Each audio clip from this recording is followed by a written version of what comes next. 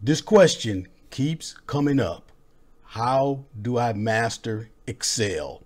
Okay, I'm gonna talk about that. But first, I wanna let you know Guerrilla Data Analysis 3 is now available as an ebook. I'm gonna leave you a link for it.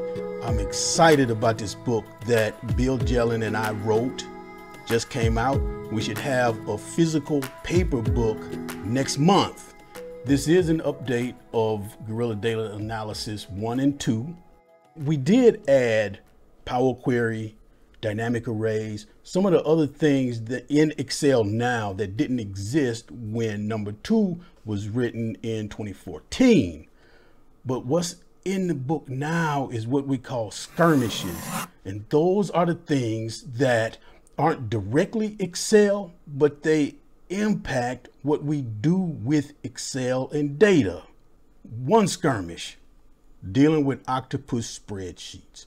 Those spreadsheets that have a lot of things going on in them, different pages, but they aren't really connected like they need to be.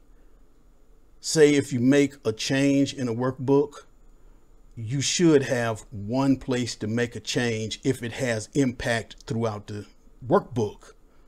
But you have an Octopus spreadsheet when you make a change and you have multiple places to make the change. I wrote that section, and that's where I talk about the different constraints that you have.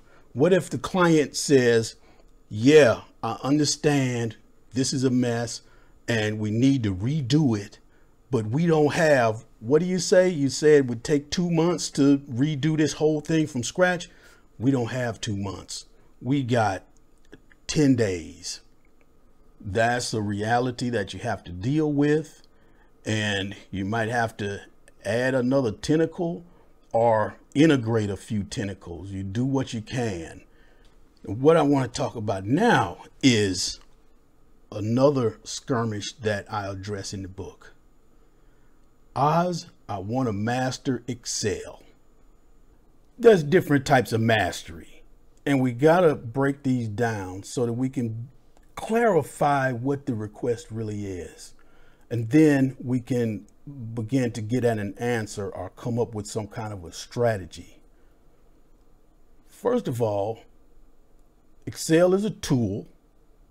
How do you master a tool?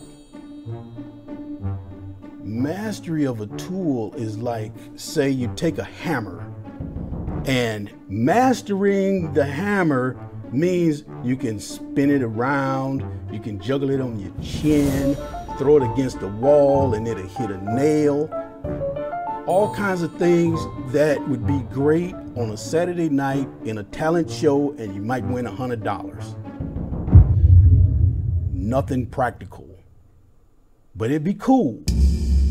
Then there's the type of mastery of, I want to know everything in Excel. Yeah. Well, there are over 300 functions and countless features in Excel. Nobody knows everything in Excel. You've got functions like Curt, tan H, IM conjugate, odd F price. I have never used any of those in 20 years of working with Excel. They're there because there is a need for them for some people. But for those people, would they need to do the things that I've done over the years, like scraping a website, pulling all the data in from 30,000 pages on a website? Somebody who's using the Curt or kurtosis function, they might not ever have to do that. Knowing everything about Excel is impractical, it's unnecessary. But then somebody says, well, what about people like George Mount, Ryan Wade, Jordan Goldmeyer, Sergey Baklan, Victor Momo? Well, hold on a second. They're not human beings. You can't aspire to that.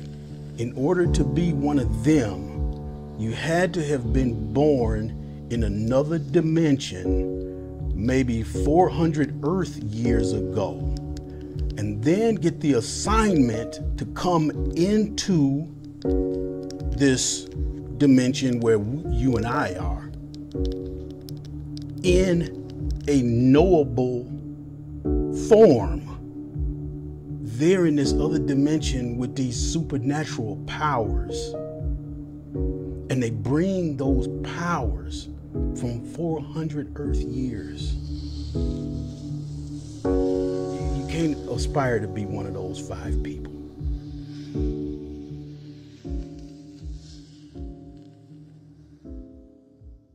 The other type of mastery, being valued for what you can do with data and Excel. That often means picking what you're good at. Are you really good at data visualization? Are you good at cleaning data? VBA code, finance stuff, engineering?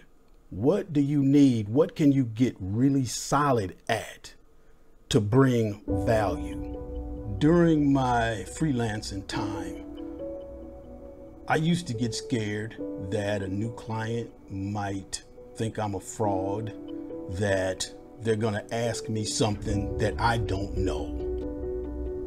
Well, turns out that in every project I've done, there was something that I did not immediately know. Where my value came in was, I might be able to solve something in a week that they might never be able to figure out, or they'll keep putting it off and the problems compound. So it was better to pay me to go from my instinct, past experience, and then figure out everything else, fill in the gaps. Not a problem. But in order to do that, like I've said before when I've talked about this, you have to see a lot of things over a long period of time. You're not going to get this in 6 months or a year. Okay. Also, I have told truths about myself. I don't like writing code. I've done a lot of it. I just don't like that mental space.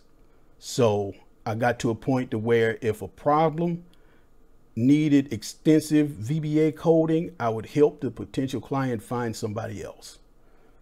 I don't expend a lot of brain power on keyboard shortcuts. I admire the people who do, who blaze through Excel. I've seen some fantastic stuff from people who use a lot of keyboard shortcuts. That is just not my style. Forgive yourself, relax, settle in, get ready to put in a lot of time and break out. Look for opportunities to see things that you wouldn't ordinarily see in your role. So maybe you manage shifts in a warehouse or a retail store or something, and you're used to working with times and figuring out who's getting more time, or people start complaining about, I never get holidays, or I'm constantly working weekends. Well, you can pull data and move it around, but then you're getting good at using Excel around these shifts and getting them scheduled. How about finding some inventory challenges? See what's happening there. Break out, and then think of different things. How else might you use Excel? You're going on a road trip, figuring out gas and hotel and everything, and laying out a budget and then comparing it against your actual. Break out. Force yourself to see a lot of different things over a long period of time. Last, I've got my uncle hat on, and here is what I'm going to tell you, okay? Because Sometimes your parents can be kind of square and really conservative with you, right? Because they want to keep you safe. But I'm the uncle that'll give you $5 and let you try some licorice ice cream that your parents say, no, you're not gonna like it. You're not gonna like it. I'm not wasting my money. Well, I'm the uncle that says, look, take the $5, try the licorice ice cream. If you don't like it, it's out of the way. Now we all know. But the danger is if you start liking licorice ice cream later in life, you might start liking Sambuca. My uncle's advice is learn how to clean data. That is an area where you can bring a lot of value because a lot of people don't want to do it. A lot of people are scared of it. They want to do the pretty, the fancy stuff, making graphs and whatnot, making big behemoth formulas. Woo! But somebody's got to clean the data. And I have seen companies stalled because they got messy data. Stuff is locked in PDFs and they don't know how to get it out. Or they got it out of the PDF and don't know how to clean it. It's all over the place. Somebody starts dragging cells around manually, and then a week later, they're like, to hell with this. Whether you're working in engineering, marketing, the nonprofit sector, retail, enterprise level stuff, if you can clean data, you got some power. And I'll tell you one last thing. I talked with a journalist years ago. She was in Chicago, and there's questions in the newsroom about the mayor saying that some schools needed to close. And the mayor is saying, this is what the data says, this is what the data says. And the journalist keeps saying, well, show us the data. Eventually, the Chicago public school system is forced to turn over the data to this journalist. And guess what? It's in PDFs. It's all a mess, but it was all there. What wasn't there? The ability to clean it up and make it useful. Oh yeah, let me give you some of this effect because I got a new lens here. Check this out. You see how it cleared up and I'm blurry? Now watch this. Woo.